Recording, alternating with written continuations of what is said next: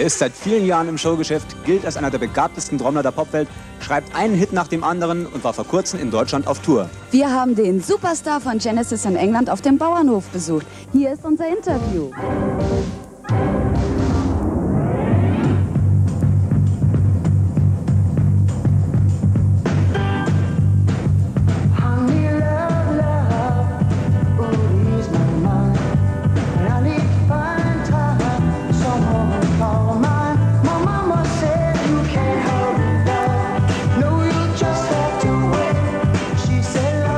Das hier ist ein Farmhaus, das Genesis gehört.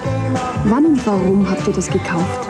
Well, we decided that when we made a big change after Duke, we decided that really we should really try and build. You know, we've always wanted a studio of our own to write and record music as and when we wrote it. You know, and as opposed to writing it for 8 weeks in a studio and then in a rehearsal room, then going into a studio.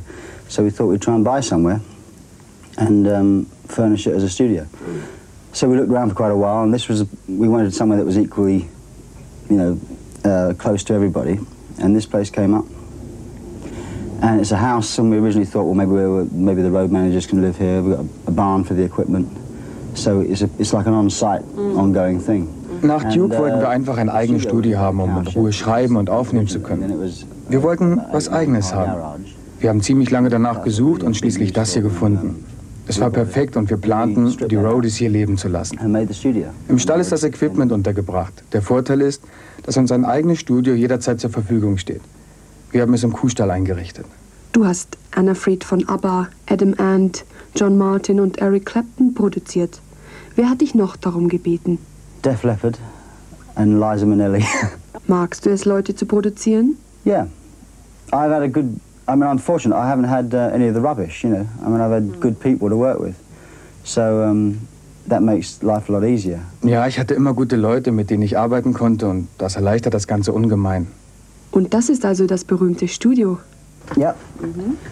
But we spent such a lot of money on the conversion of the place. We bought a reasonable desk, this thing, but it's... Which make is this? Oh, this is an AMEC desk, which are English, but we're going to have an extension built.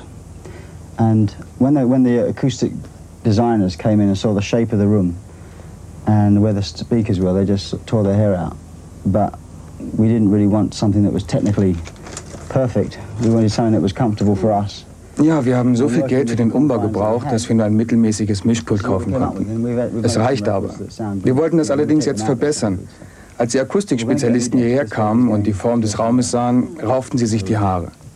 Aber uns kommt es in erster Linie darauf an, dass wir uns hier wohlfühlen. Trotzdem haben wir hier Platten gemacht, die gut klingen. Wir kaufen uns aber jetzt ein neues Mischpult. Das hier kann sich ausruhen. Nach all dem Erfolg bleiben da eigentlich noch Wünsche offen? Oder gibt es etwas, was du lieber gemacht hättest? Not really, no. I would have liked to have been a football player. I think, yeah, I would have liked that. But that's probably what I would have been had I not been a musician. But then, having said that, there's the acting thing that I did when I was, a young teenager. Nein, eigentlich nicht.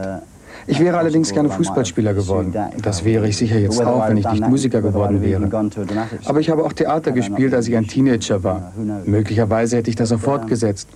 Vielleicht hätte ich auch Schauspielern studiert, wer weiß. Kann sein, dass ich wieder mal Schauspielern werde, aber zuerst muss ich herausfinden, wie gut ich wirklich bin.